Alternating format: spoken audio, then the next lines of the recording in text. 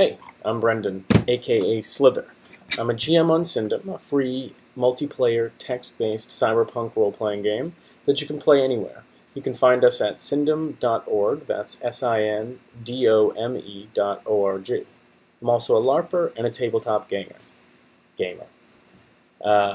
This video series is geared toward helping you develop your roleplay skills. Each video is for the most part a self-contained lesson that plays into the overarching goal of helping you roleplay better. These videos are intended to be useful to you if you roleplay online, at the table, or in real life. Now, on to this video's topic. The world is full of people, even if you don't see them. So what do I mean by that? If you're playing a tabletop game, your GM's job is to describe the world around you. But they might not be the best at it, they might overlook it at certain times, or they might be waiting on cues from you, the player, to help them describe it. If you're playing in an online game, the world may be described to you either visually or textually. And if you're just role-playing in a forum or something like that, then it's really up to you, the player, and the other players involved or GMs involved to describe the world around you. Most of the time, it doesn't matter where you're doing your roleplay. You can create or add to immersive scenes by remembering that an entire world exists around you. It can be hard if you don't actually see the hustling bustle of the people in the city, or the animals rustling through the forest, or the inhabitants of the airship your character is flying on. Excuse me. But they're there. They're there all around you. There's leaves on the ground, there's birds in the trees, there's stop cat. There's a whole vibrant world just waiting for you to describe it and interact with it. So why is remembering that a whole world of people and things exists around your character important? Well, it adds flavor to your roleplay. You can interact with the things around you. You can interact with the ambient people around you. And by ambient, I mean people that the GM didn't explicitly describe or that aren't explicitly in the room. Like if you're in a crowded bar. The GM might not describe every single character to you, or the game itself might not present you with 50 different characters to interact with, but you can assume it's there, either from the description of the room that you were given, or the visualization of the room in an MMO or something like that. So it adds flavor to your roleplay. You can interact with things around you and the ambient people around you. It adds realism to your actions.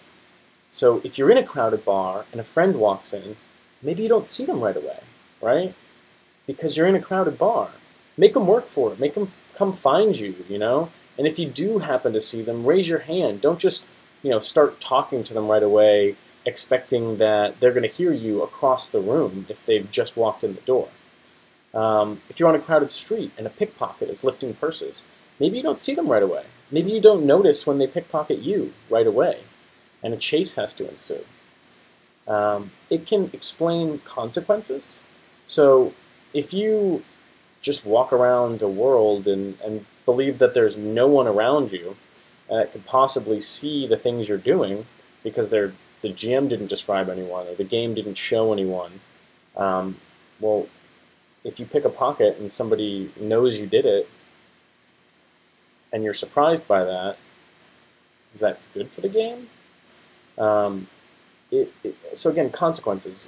There are people all around you all the time in most of these worlds, unless you're playing some kind of fantasy game and you're in the middle of a forest and you can kind of reasonably expect that there's no one there.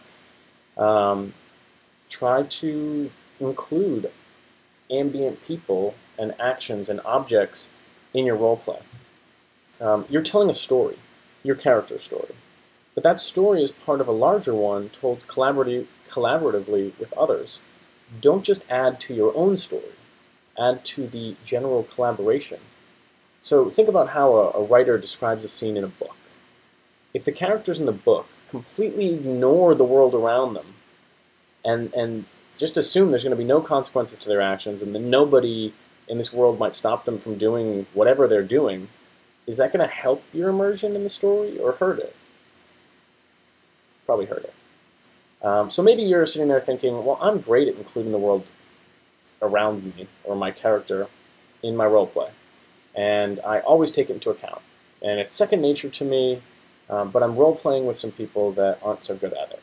What can I do? Well, handle it in character, right?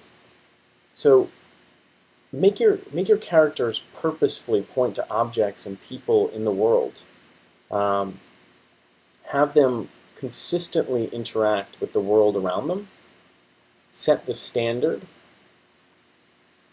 You know, just like say your character's walking out of a bar, have them step over a drunk character or a drunk person, just an ambient person. There's a bum sleeping by the door, and you have to step over them. There's puke on the floor, and you've got to avoid it. There's a huge line at the bar, and you've got to wait in line for your drink. These are all ways that you can include the world around you in your role play and have it dictate your character's actions, both to add to your immersion and the immersion of the people that you're playing with. And if you do that and you set that bar high, chances are other characters, whether consciously or unconsciously, are going to appreciate what you're adding to the scene and want to do it themselves and probably start doing it. And if worst comes to worst, you can always raise it as an issue out of character.